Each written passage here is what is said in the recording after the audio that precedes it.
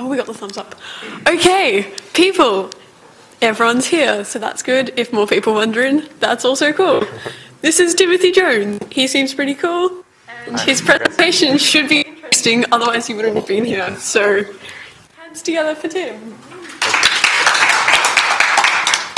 Yeah, presumably you're here because you like JavaScript, or I guess like me, you're forced to write in JavaScript because you need to write something in the browser.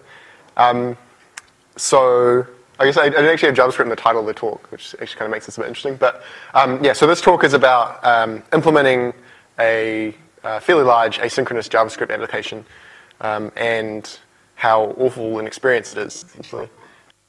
And how we can use these promise objects to sort of represent asynchronous actions and tame this awfulness down into something that's less awful, I guess. I won't go so far as to say that it's good. And part of what this talk is looking at is not only implementing a custom implementation of it, but taking the standard concept of a promise, the specified concept of a promise for JavaScript, and extending it to achieve more interesting things that were required by the application. So the context of this talk is Grace. Usually there's more on the slide when I'm introducing the language, but fortunately we don't actually need to know too much about the language, so I don't need to spend too much time on it. It's a language for education, and if you're interested in that, then you can go to Michael's talk on Friday. He is talking about the actual language, so that'll be an interesting talk. But just so you can recognize it and tell the difference between that and JavaScript, here's a little bit of what it looks like. Yeah, you notice there's some weird little oddities going on there, like the while loop has curly braces in some cases instead of the parentheses that you'd normally expect, but we don't really need to go into it. So the current implementation for the language is called mini-Grace, and what that does is cross-compile the Grace code to either C or JavaScript. And in particular, the JavaScript backend for it is slightly more experimental than the C backend, and it generates code that looks like the C code. So it doesn't really take advantage of many JavaScript features. It sort of still flattens everything out like you would have to in C. And we have run a trial course using this language and using this implementation by compiling student code to JavaScript and running it. And running it in the browser is because it's compiled to JavaScript, obviously. And this is interesting because I built a little editor for this language, just a simple text box that highlighted the code, and then you could press run and it would potentially spit some things out. And the interesting thing about that is that the editor that the students are using to write their code is running in the same environment as the code that they're writing, right? So if we were to go and implement a while loop in JavaScript and then expose it in Grace, so this is when you run a while loop in Grace, this is the JavaScript code that's running in the back end, well, we might just defer to the JavaScript while loop. So while the condition block, every time we run it, gives you back true, run the do block. But this poses a bit of a problem because now if someone using this editor writes code like this, or in fact, substantially more complicated code like this, but that still runs forever, or even just runs for a long time, then everything gets stuck, right? Because the environment that they're using to run the code is running on the same thread as the code that they've written in the environment. Okay, so the whole browser locks up, and they can't press the stop button because the stop button is waiting for the code to finish running before it allows you to stop. So in fact, there is no stop button because it doesn't make sense to have a stop button. And unfortunately, we're in the browser, and we're using JavaScript, and so we can't use threads to. Right, we have an explicitly single-threaded environment, and web workers, the sort of faux threading that JavaScript has, aren't going to help us here because both of these two things need direct access to the DOM. They both have interfaces that are going to interact with the DOM, and web workers mean you can't do that. So Hopper is my solution to this problem. So first of all, it's not a compiler, it's an interpreter, partly just because that made a lot more sense in this context for running student code, not having to go through the process of compiling things and then running things. And the whole interpreter is written using asynchronous JavaScript. And that means that essentially, while the interpreter is running, after a certain amount of time, it can stop, yield control of the single thread, let other things run, like the editing environment, other events associated with the user interacting with the browser, and then later on start up again and keep running the code. And the main problem is that writing JavaScript in an asynchronous style is really terrible and has lots of problems. So one of them is just a purely aesthetic thing, I guess, is the pyramid of doom. I've heard this called a bunch of other things, but essentially you indent your code because you're entering into a new function that is what you're going to do when the previous action is done, and then that runs another asynchronous action, and you have to pass that a function to say what you're going to do after that asynchronous action finishes running. And you just indent and indent and indent, and your code goes off the side of the page, and you can't read your code anymore because you've got to move around too much.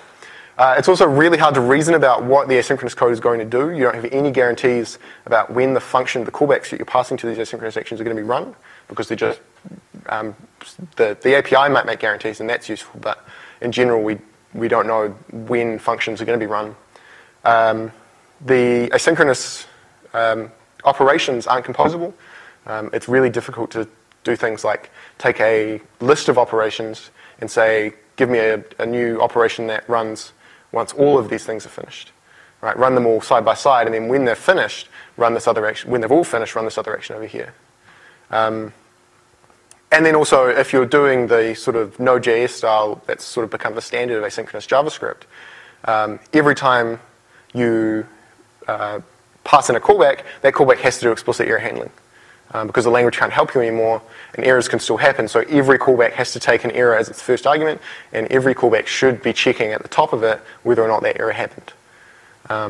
And every time you do any asynchronous action, you have to check those errors. So here's an example of some asynchronous JavaScript and why it's kind of awful. So we've got a list of URLs, and we want to go off and get fetch data from all those URLs and report each of the URLs that we're getting from. And then once they all succeed, or assuming they all succeed, we're going to say which one was the last URL, right? And there's some really interesting problems here where, for instance, we've got the console.log right at the bottom, which we expect to run before the function that we passed in, because the function is presumably going to run at some point in the future. But we don't know that. We don't know how get is implemented. Get might not necessarily guarantee that it's not going to run that function, and so we can get weird outputs. This code is also broken. It will not necessarily actually, if they all run and they all succeed, it will still not necessarily print out the file that was the last one to be, so the URL that was the last one to be fetched. Mostly just to awful JavaScript scoping that the local to the loop, and so in fact this always prints out the last URL, and it's really that's not necessarily just an asynchronous problem. It's also just a problem with JavaScript in general, but it's sort of showing off how really awful this can be. This will always print out the last URL regardless of when that URL was actually successfully fetched.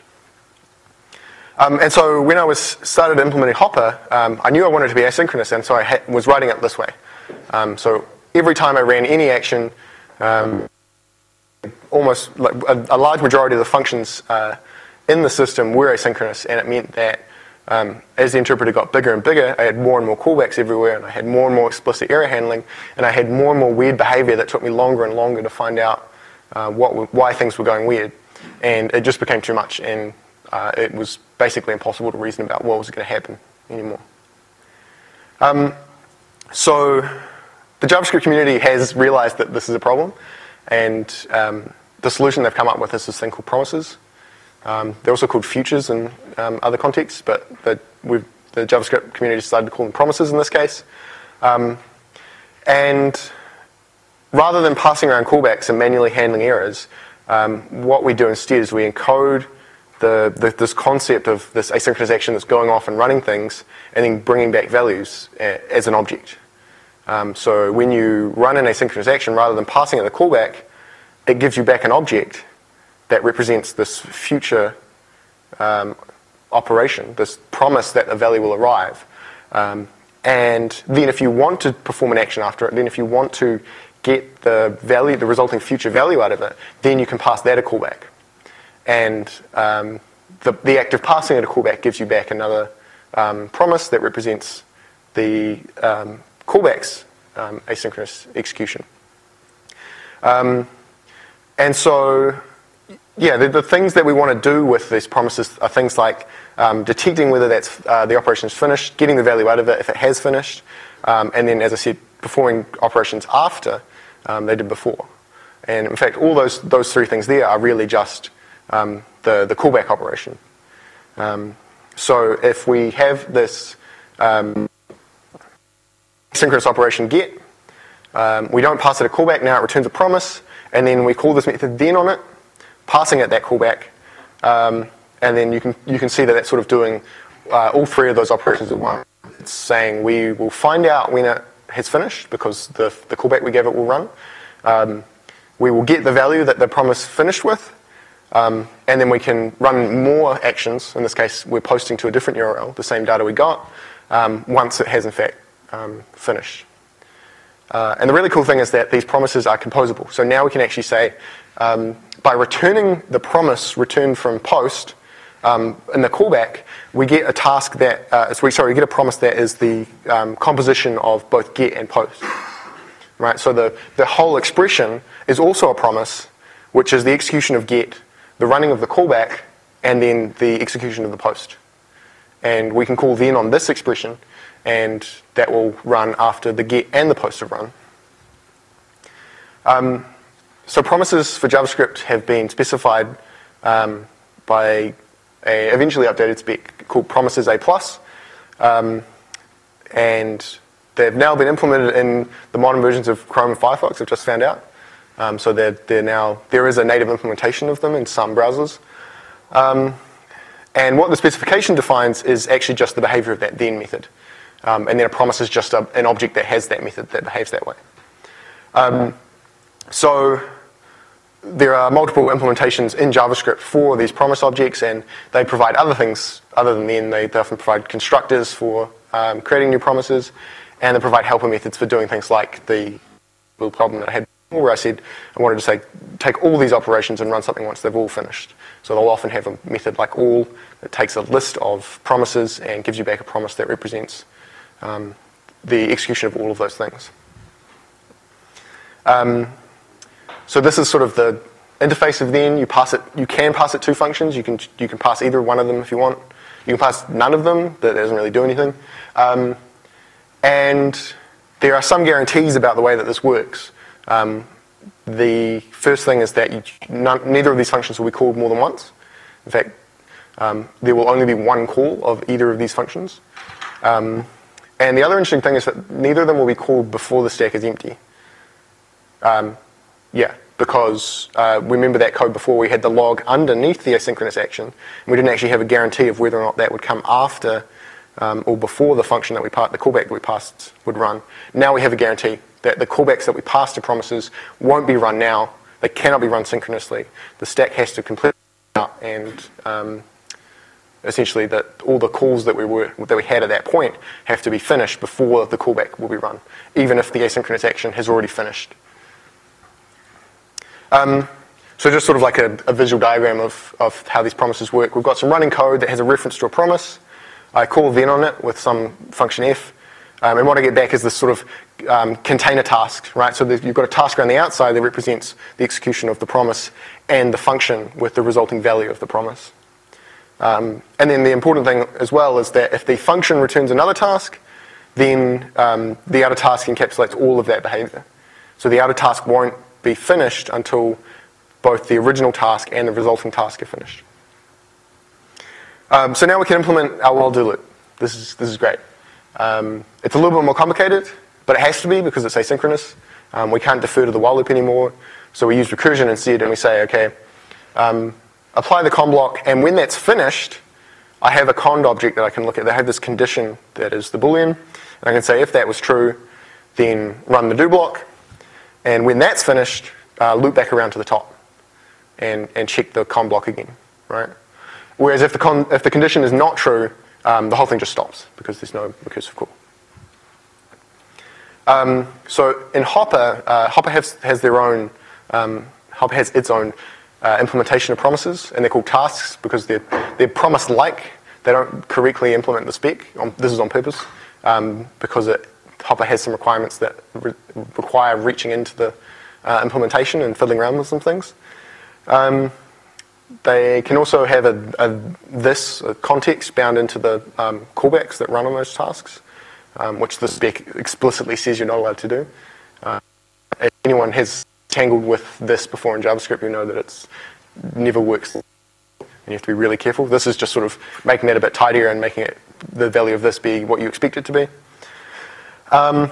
And originally, I also called them tasks because I wasn't clearing the stack, and I quickly found out why you have to, because basically JavaScript has a really small stack and it just blows up immediately, because now you're doing a lot of recursion, and there's also a lot of methods that inside the task implementation that it has to pass through, and it just really quickly fills the stack up. The clearing out the stack is essentially like a tail call optimization, where we're saying take code that is recursive, but in a standard way, we'll transform it into sort of like a loop. So this is clearing out the stack is essentially the loop of asynchronous actions. And originally it was a cause for concern because there was no way to implement clearing out the stack efficiently, and then it turned out that it could be done in a cross-compliant way, just different hacks to different browsers. So it clears out the stack, and it doesn't defer to the event loop. It literally just clears out the stack of currently running JavaScript code, doesn't allow anything else to run before running some other function. So it means that essentially deferring to the whole event loop is quite an expensive operation. What this means is we can clear out the stack and then immediately run the thing that we want it to run.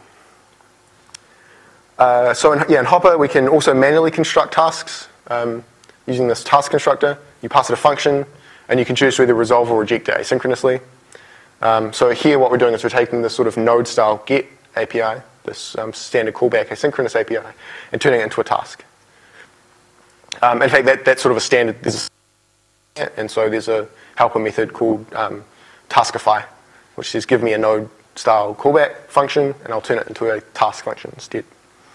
And then the other interesting thing is that the tasks manually yield to the event loop every so often, as I guess is the best way of saying it, that we do actually want to yield control to the event loop, just not all the time. And this means that this is essentially what causes the while do loop to properly yield and allow other things to run in essentially the most efficient way.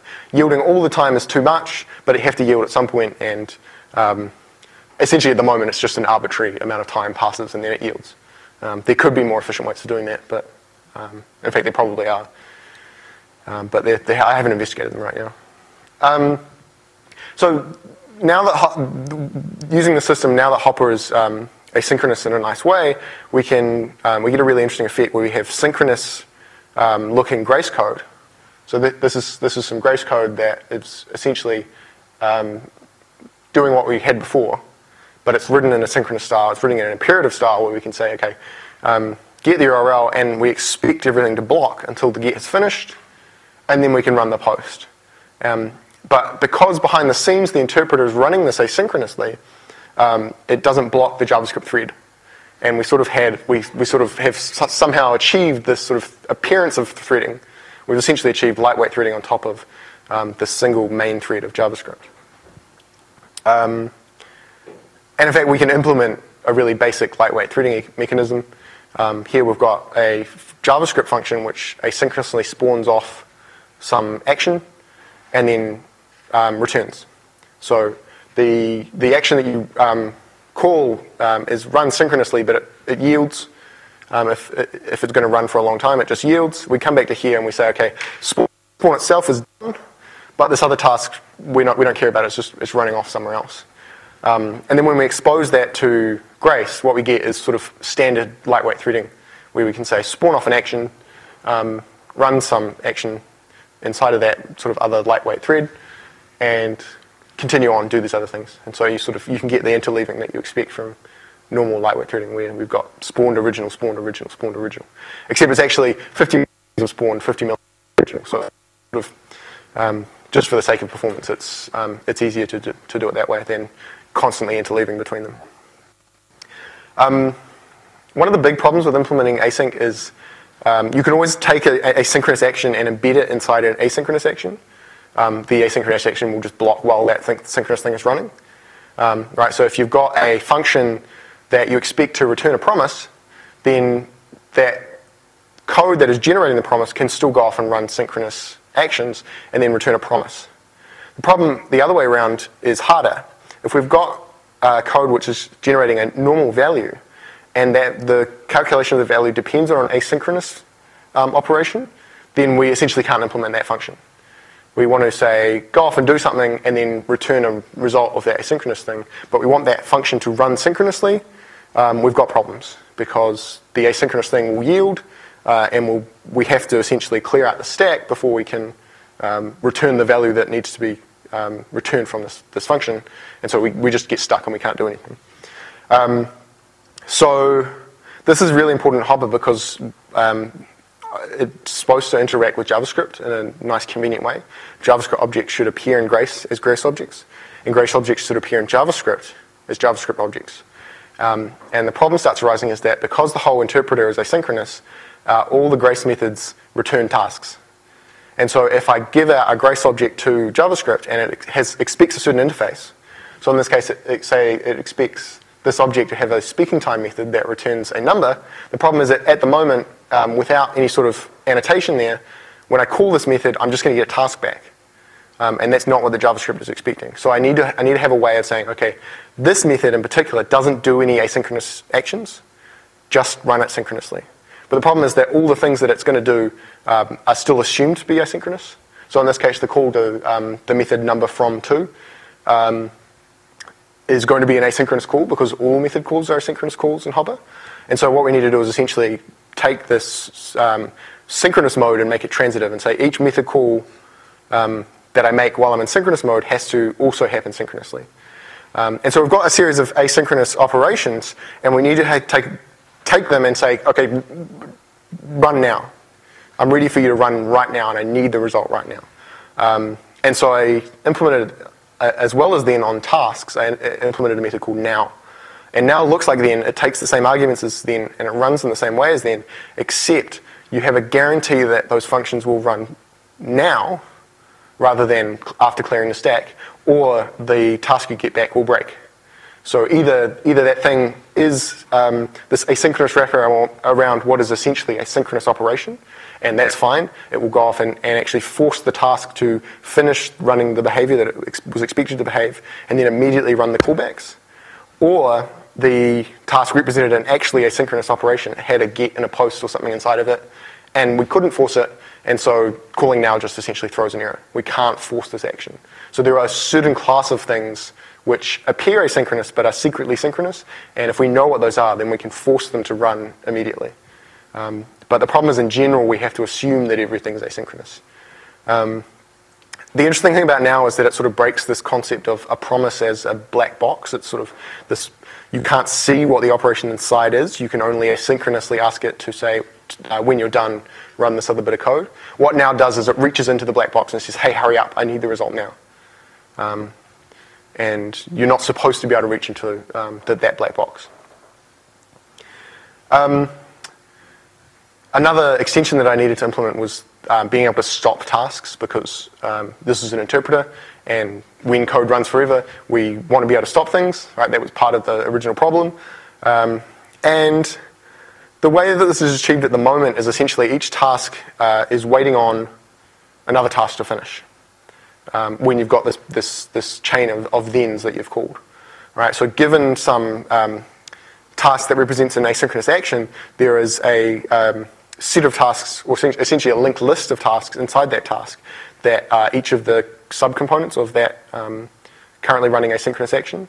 So you have this outer task that represents the entire asynchronous operation, and then at the moment there is one task that you can follow, one chain of tasks that you can follow down to the task that is actually currently running. And so if we store that explicitly as a linked list, then we can just traverse that linked list and stop all the tasks on the way down until we eventually get to the one that doesn't have a link anymore. Because that's running, we stop it, and we just get this error that says someone stopped me, come back up as well. And that again kind of breaks this black box idea. I can reach into a task and say, no, actually don't run anymore. And it's a lot worse than now. It's not just run now, it's actually, I'm going to completely break you. And all the thens that would have run in the future are no longer run because the code would have succeeded, or may have succeeded, but now it won't because I intentionally reached in and broke it, essentially. This is kind of weird behavior. It's probably better to try and kill the interpreter. At the moment, the problem is that not everything runs inside the interpreter. This sort of gives fine-grained control over the asynchronous actions. If we try and stop the interpreter, then we have to wait for code to come back to the interpreter and realize that it's been stopped for things to stop. This is sort of a little bit more immediate.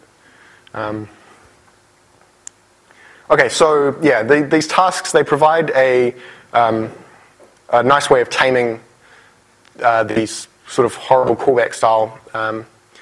And part of the problem is that they're a very simple concept. And they're simple for a reason, because it's such a complex problem that trying to approach it with as much simplicity as possible, trying to force the problem down into as simple a problem as possible so that we can solve it in a simple way. And it's a really nice approach, but in some cases, in particular in this interpreter, there are requirements that mean that I can't be as simple as just promises require me to be. I do need to reach into the promise and fiddle around with the operation because I need to interact with the operation in some way. And then one of the big points that I should reiterate is that Hopper uses tasks everywhere. Like originally the parser was synchronous, and then I put in a really big file and it froze the browser because it took so long to parse the huge file. So I realized I had to go in and change the parser to make it asynchronous as well. So I've got a reasonably large application and everything is asynchronous. And all that asynchronous nature is represented by promises. Every single asynchronous task that I undergo generates this promise. Then how does that affect the performance of the application? So as I've said, yielding to the event loop is expensive, but in this case is necessary in certain circumstances.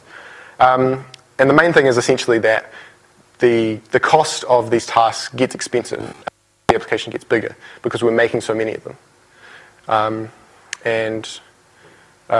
We want to think about how we can cut down on those problems, how we can increase the performance of the application by trying to avoid holding on to promises longer than we need to, and trying to avoid creating promises when we don't need to create them. So at the moment, I've found that garbage is the main problem. There are a lot of promises that are sitting around not doing anything, really, but they're still being retained because there are links to them somehow. And there are a lot of tasks being created, but that's not too big of a problem. It's sort of necessary that if we're doing all these asynchronous actions, we have to be allocating quite a lot of promises. And modern garbage collectors are founded on this idea of, well, you're going to allocate a lot of objects. That's okay as long as we can collect a lot of them as quickly as possible. So you have this sort of, there are long-lived objects that are going to sort of be ignored by the garbage collector, and then there are the short-lived objects that have just been created and now aren't needed anymore, and we can quickly get rid of those as quickly as possible. So we should be able to not notice the performance too much. The garbage collector is sort of designed to handle this problem. So looking at the while do loop, yay, now we don't freeze the browser when we run this code, and we can stop it. But what happens to our performance when we run it? Well, this is a graph of from the timeline in Chrome of memory, the memory that is currently being used, all the objects that are currently sitting in memory in the JavaScript VM. And it goes up, and it doesn't stop going up. So I don't know how well you can see that. That's about 120 megs on the right-hand side. And I cut the graph off there. It keeps going up further and further and further. There's a little bit of sharing, so you can sort of see it's collecting some things, but there's way too much stuff that's left around. Specifically, this is literally the graph from running this code. It's a wallet that doesn't do anything. So when we run a wallet that doesn't do anything, we are running asynchronous things, so we expect there to be some promises being allocated, but there's no reason for us to be holding on to those anymore. Right? It doesn't make sense that it should be running this way. So this is just the previous implementation of while do. If we think about what's happening here is there's a outer task that represents the currently running execution of while do, and each of the inner tasks ends up being composed with this outer one. So what we end up with is the outer task represents a running inner task, and that running inner task produces another task, which itself is wrapping an inner task. So we've got this sort of outer task that is running the execution of the condition, and once that finishes, it's going to run our callback, and that's going to produce another task. And the outer task represents the execution of both of those two tasks. But the problem is that the produce task itself is an outer task around the do block. And what the do block does is loops back around to the top of the while loop, which produces another outer task. And what's happening is we're getting all these this big nesting of tasks where the inner tasks aren't really doing anything. They're just sitting there saying, okay, when you're done, you're going to say that the task that I'm around is going to say I'm done. And so now I can say I'm done, so I can tell the task above me that I'm done. But that's all they're doing. And they're not really necessary anymore. And then this is sort of like a very cut down implementation of the task that is generated by the call to then. And you can essentially see that what we do is the value in that callback there is the result of the result of the callback. And we check if that's a task, and if it is, we say, okay, once that newly generated task is done, resolve the outer task. And what that is doing is it's creating this sort of implicit link between these tasks. So we don't have an explicit field that's joining each of these tasks together, but the fact that we've saved resolve saves the outer task. So the inner task captures the outer task through that resolve function. Right? And it kind of makes sense when you think about it, because the inner task has to exist for the outer task to ever finish. Because the inner task, we're waiting until the inner task to finish, and then that's going to be the thing that resolves the outer task. And we need all those tasks in the chain to preserve the expected behavior of then. So this is essentially what we end up with. It's another linked list. And the resolve isn't an actual field, but it's the cause of that collection behavior. And it's sort of made worse by the fact that we've also saving waiting on fields for stopping things. So now we have this doubly linked list between tasks. And if you know anything about garbage collection, a doubly linked list is one of the worst things you can end up with, where you have strong references between everything, because it guarantees that nothing will be collected unless nothing is referencing anything from the outside. So the real problem here is that maybe the stop behavior isn't necessary. And maybe we could fix that with weak pointers, which I've just, again, found out are now on the latest version of Chrome. But part of what we want to do is browsers that don't have weak pointers. And this doesn't really solve that resolve chain, because we need that resolve chain to actually preserve the expected behavior of these thens. So the simple solution is just to change the implementation of while do, so that we drop all the returns, the tasks don't get composed together, and we manually create this outer task. But if you implemented while do recursively in Grace, you'd end up with the same structure that we had before. And so it's sort of the case that loops are more efficient in recursion again. Where before, we've sort of lost that benefit of the tail call optimization that we had before. And this solves the problem. It's still sort of going up, but you see it's not as high. And the reason it's still sort of going up is that the GC is just kind of lazy. It's fine to allocate 40 megs. So it lets it's not collecting everything it can. What you can see down there is later on it got a little bit too high and the GC got its butt kicked and it had to collect more things. So it drops down automatically a little bit. And then pretty soon after that, I actually pressed the force garbage collection button, and that's where it drops right off. Where I said to the garbage collector, no, you actually have to run right now. And it sort of shows that it can collect pretty much everything that was in memory at that point. So yes, we're still allocating things, but it's getting collected. So in order to properly solve this problem, in order to get the recursive implementation working properly again. Why don't we say, okay, well, let's try and identify all these tasks in the middle and say, let's just not store them, right? Let's skip over them entirely. Because they're the only thing they're going to do is pass a value back up the chain, right? Let's just ignore them entirely and skip back to the one that is actually relevant in this case. So remove that resolve link. Say we're just going to resolve that one at the front, and those two in the middle don't matter because there's no callbacks waiting on them. So it doesn't matter if they don't resolve. But the problem is we don't really know what is happening with those tasks. They could have been held by something. So if we implemented that, this behavior would be really weird because the execution of this promise here depends on store finishing. But because we skip over store, when we get into here, it's running because store is finished, but then we also say, hey, store when you're finished, run some other code, and that never runs because we've skipped over store. We put store to sleep, and store never knows that it's finished. But the cool thing is that, as I said before, there's no way to actually learn anything about a task except about calling then on it. There's no synchronous way of interacting with the task, saying, are you done? What's the value you finish with? So what we can say is, okay, this task has been put to sleep, and if you call then on it, that wakes it back up again, right? And then the only problem really is that in that original structure, there was no way of finding out whether or not it had finished.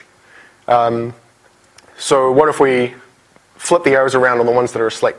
We say instead of this task is going to resolve this thing here, let it remember what its resolver is. And it still allows the tasks in the middle to be garbage collected because there's still a missing link to them. And essentially it means that if I wake up, say, one of those tasks in the middle, it can follow that linked list chain to the one that is actually running and say, have you finished? And if it has, we can just, okay, that's good, we can run that then callback with the value you finished with. And if not, then we have to do a little bit of trickery to change this really big long one here to point to the one that was woken up and sort of fiddle around with the callbacks a little bit, but it is possible. So yeah, really the point is that promises are a nice way of doing this, behavior, but they're large in numbers, just like any objects. They're just objects, and if you allocate a lot of objects, you use up a lot of memory. That's basically how it works. And you can't avoid the allocation. Essentially the idea is it's okay if you allocate a lot of those things as long as you don't retain them unnecessarily. And it's just eventually a bunch of jiggery-pokery around the point is to get it to work. I had some other stuff about asynchronous behavior, but I'm going to skip that. The main thing is that promises can still fill the complexity budget just like other asynchronous callback style stuff is. And I guess the main problem is that asynchronous code is hard to write. And there's no sort of silver bullet to solving this problem. It's a bit like concurrency. If you get a big concurrent application, you're going to have problems. And treating promises as like a lightweight threading solution isn't really right because they should be simple enough for that to work. And then, I guess abstractions have costs, and if you're using that abstraction across a large application, you're going to feel that cost. Even though that cost is small, when you're using it in a large way, you're going to get a large cost. Cool. If you want to use Hopper, you can just run, it's on Node. You can install it using the npm package manager. Otherwise, you can go check out the source. Cool. Thank you.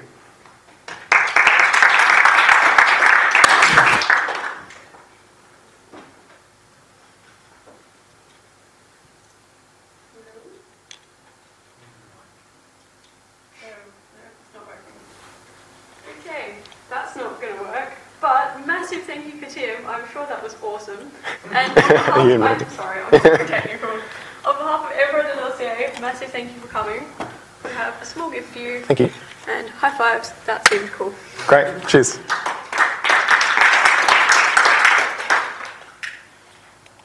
Cool. We don't have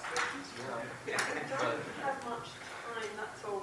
Technically we're supposed to finish, but we did start a bit. You can just... You can ask questions if you want. Yeah. Okay.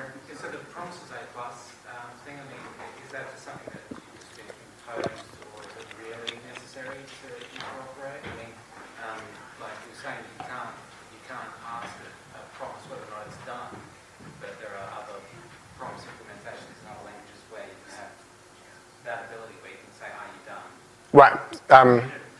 So I guess, yeah, that's what I was about to do. So the question is, how necessary, you can tell me if I've got this right, how necessary is it for the specification to exist? And how, in particular, how necessary is that specifically the constraints that the specification put on implementations? Given that a lot of implementations do actually add a lot of extensions. The main thing is that a lot of the implementations, they do have a lot of extensions, but they're on top of a otherwise conformant operation. Like that's the point is that the specification just says as long as the then method works this way, and the guarantees that then give you are the most important part. And it means that the simplest one works the same way as the most complicated one. In particular, that it's all black box. That you don't have any more power than the callbacks would allow you to have, but you've got a lot more guarantees. And not having power in this sense is a good thing because it's so hard to reason about it. You kind of want to do as little as possible to avoid getting weird things. The specification's a bit weird because there's this definition of a thing called thenable, where you notice there where I said when you return when the callback is finished running, it checks if it's an instance of a task. That's actually what the code said. In a compliant specification, you check if it's an instance of your kind of promise, and you also check if it has a then method. So that way it can actually interoperate with other implementations of promises. That's been quite controversial because there are other things which aren't promises and which have a then method that doesn't behave anywhere like what you expect. But that's kind of the idea behind it. And in particular, because we're getting to native promises now, those native promises can interact with custom built ones. Yeah. If I understood correctly, like some of the problem that you're having is you're trying to create your own lightweight, like cooperative threading. So I guess this is for a future when more browsers support generators, that would pretty much give you that facility to do cooperative threading. Yep. With promises, so the idea being that promises plus generators give you essentially... Yeah. So the question is the generators in the future which actually give you a yield keyword and implement clearing out the stack for you and all that sort of stuff. Once that's built in natively, will this be relevant anymore, I guess is that kind of your question? Yes, it'll make your life much easier. Yeah. Because I write a lot of Haskell code, and I kind of just wanted to dump this all into a asynchronous monad and write it imperatively, and it would I sort of write the Grace equivalent there where I had synchronous code that's secretly running asynchronously in the background. The problem at the moment is that JavaScript's just not, I kind of want to say powerful, but I almost want to actually say expressive enough to make this easy, and definitely other languages make it easier. JavaScript's moving in the right direction to make it easier, be more expressive, do more interesting things like yielding, doing generators, yeah. Cool. Awesome. Thank you.